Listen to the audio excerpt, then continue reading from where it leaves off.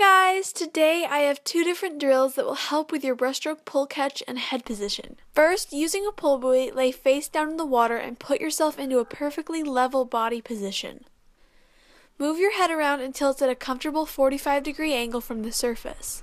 Skull slightly out in front to help balance yourself, and once you're happy with your hand position, take a quick breaststroke pull, trying to create the least amount of splash. As you pull, focus on pulling over a barrel to catch the most water. Also, really think about accelerating your hands all the way through, finishing in the start position with your hands pointed straight out in front again. Don't look up when you take a breath during the pull. Try to keep your head at the 45-degree angle you started with. Work on this drill as many times as it takes for you to feel comfortable with your catch of the water and head position. Once you're confident with your catch, pull, and head position that you worked on in the previous drill, you can move on to semi-regular breaststroke. Start swimming breaststroke, but instead of taking a normal pull, take two small, almost skull-like pulls.